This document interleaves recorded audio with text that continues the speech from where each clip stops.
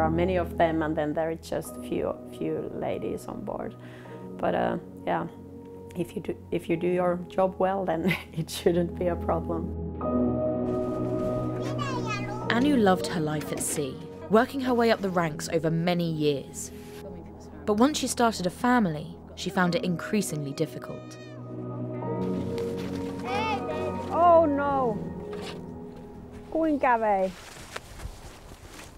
The children don't understand where she is and why is she so long time away, so it wasn't easy. It became kind of obvious that I need to have a shore-based job to continue. I wouldn't want to miss them growing up.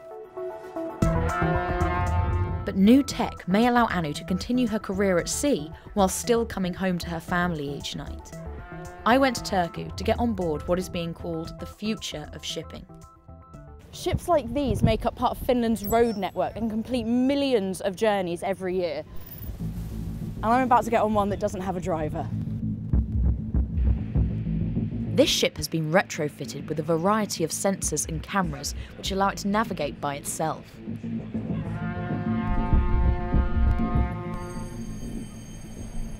It can set sail, complete the crossing and even dock itself, all without any human intervention.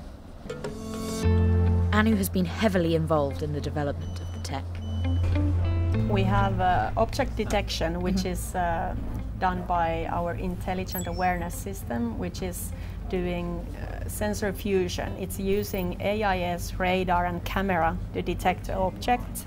This information is going to the autonomous navigation system, which is then the brains who is kind of deciding whether these objects are dangerous for the vessel or not, and if we need to avoid them. So one of these little boats here, we're making sure we don't hit it, basically. Yeah, we are. And we haven't hit it, which is always good, so it's working. During testing, there's still a crew for safety, but it's a bit eerie knowing no one is in control. While ship's captains like Anu won't eventually be on board, they will be piloting multiple craft from the shore. Should something go wrong with an autonomous vessel, one of these places will be able to take control of it from onshore and steer it to safety, no matter where it was in the world.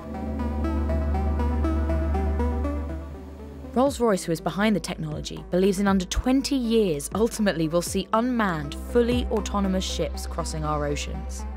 Jobs are as ever one concern, but as with any piece of connected tech, a big worry is cybersecurity.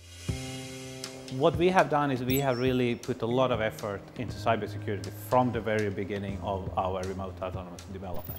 I guess the other thing that immediately springs to mind is piracy. We can try to make it hard for pirates to get on board, but probably at some point they can enter the vessel.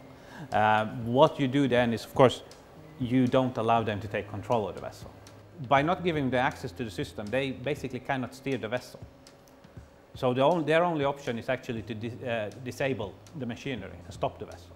And having a ship floating in the middle of the ocean without propulsion is not easy. This technology may never be a substitute for the romance of the sea, but it could let people like Anu balance the life they want using their years of training and expertise with family life. Yeah, it's worth it. You can see them every day and enjoy this kind of life as well.